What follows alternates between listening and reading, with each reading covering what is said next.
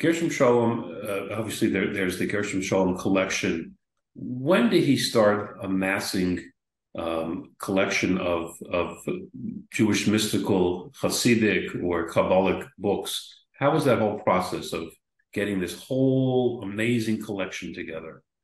Well, it really was a lifelong process. But the amazing thing about Sholem is that once he kind of decided what he wanted to do, he set out to do it with incredible rigor and systematic work, and that includes building his library. As soon as he decided that he wanted to go into a career in Jewish studies, which was after he left mathematics, was his original field, he decided that he's going to devote his life to studying the Kabbalah. And he decided that in order to do that, you had to build the complete Kabbalah library, more or less, or the Jewish mystical library, based on the definitions that he gave to that, being the first academician to really devote himself fully to the topic.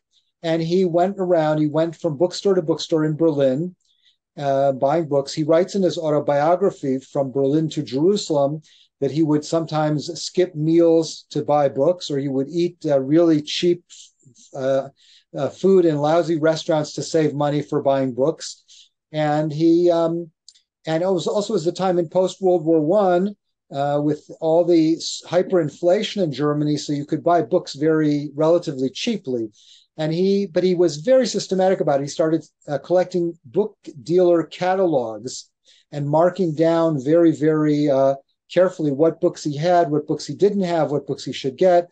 And he kept very careful records of all these things, where he bought books, how much he paid for them, etc. When he made Aliyah in 1923, as a 26-year-old, he already brought with him over 1,700 books, including over 600 in Kabbalah and Chassidut, and as a good Yeki, as a good detailed German Jew, with a special notebook listing every book by topic and where he bought it, how much he paid for it, which edition it was, etc.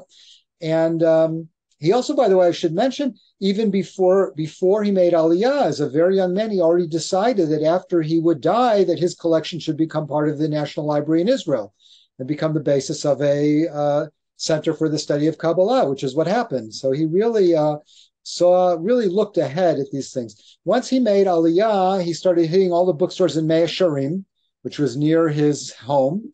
And he also corresponded with people in Europe to send him books, both with book dealers and with, he had his mother buying books for him. There's one correspondence where she writes to him, "I have nightmares of you drowning in a sea of Kabbalistic manuscripts." And he responds to her, "Okay, Mom, but where's the book on alchemy that you were supposed to send me?" So he really spent his entire life collecting books, cataloging them for himself, arranging them.